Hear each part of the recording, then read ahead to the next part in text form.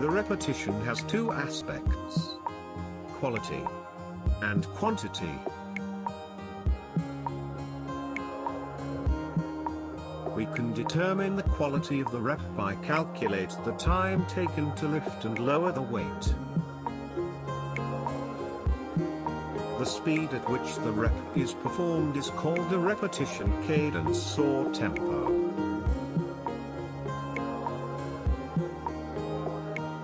Each repetition has 3 phases: lower, pause, and lift.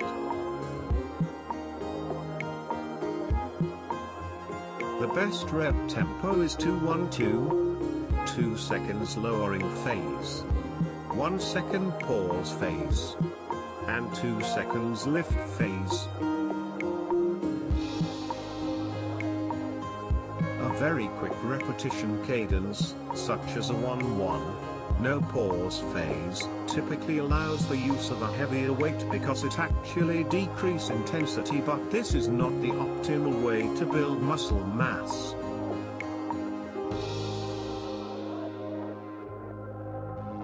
Stimulating muscle growth requires repetitions performed in a slow, precise tempo. The muscle must be kept under tension throughout the movement.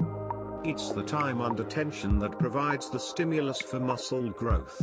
During each rep, be sure to focus your mind on the muscle contracting and nothing else. There are 3 types of muscle contraction: concentric, isometric, and eccentric. You should focus on all the 3 types of contraction to get the maximum benefit from each rep.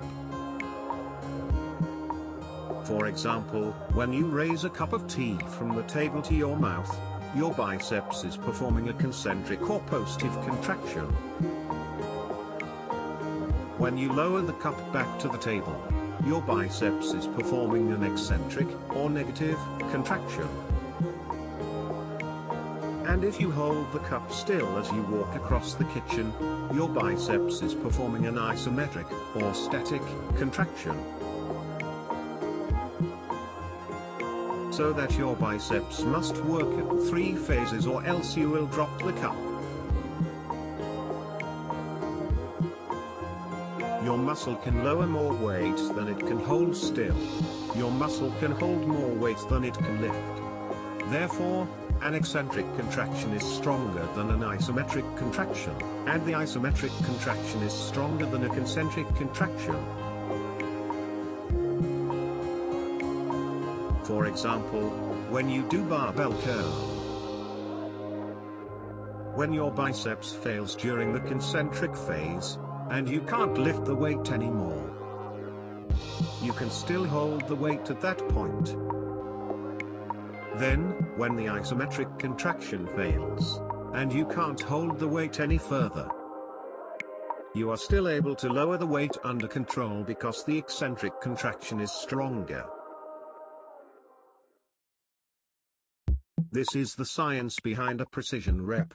Performing the repetition in a slow, controlled manner means you do not waste muscular contraction.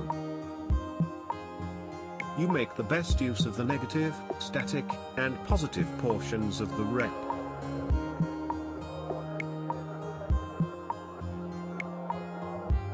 Furthermore, slowing down repetition cadence is a method of increasing intensity.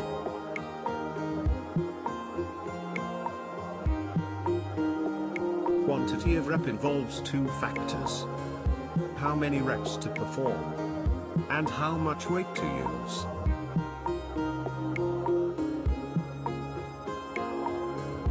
For example, your biceps must contract only a few fibers to raise a 20-kilogram weight. But it must bring more fibers into action to lift a 40-kilogram weight. To lift the heaviest possible weight, your muscle must contract all of its fibers. When this happens, the muscle receives its maximum stimulus. Maximum stimulus leads to maximum adaptation, which leads to bigger muscles.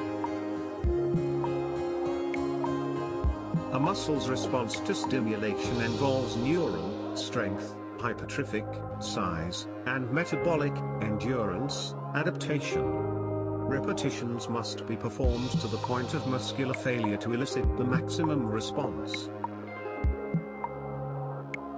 As the number of repetitions increases, the adaptive response shifts from strength to hypertrophy and then to endurance. Doing 1 rep maximum, 1 RM, produces a neural adaptation that increases muscle strength. A 6 to 8 rep causes a hypertrophic response that increases muscle size. More than 10 reps experiences more of an endurance stimulus which fails to develop either the strength or size. Scientific studies indicate that the optimal hypertrophy training technique involves a set of 6 to 8 reps performed to the point of muscular failure using the heaviest possible load. The best way for producing maximum muscular hypertrophy is to lift a weight equal to 75 to 80% of your 1 RM repeatedly to failure, until you can no longer complete another rep.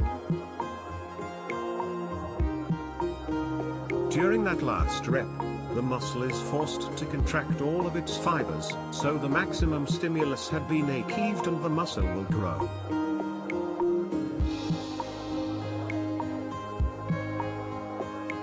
This table summarizes the load required for a range of repetitions based on weight lifted during a 1 RM.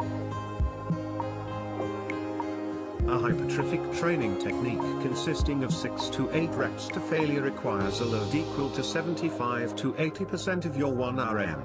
Muscles grow most effectively when the maximum stimulus, muscular failure, is achieved within this rep range.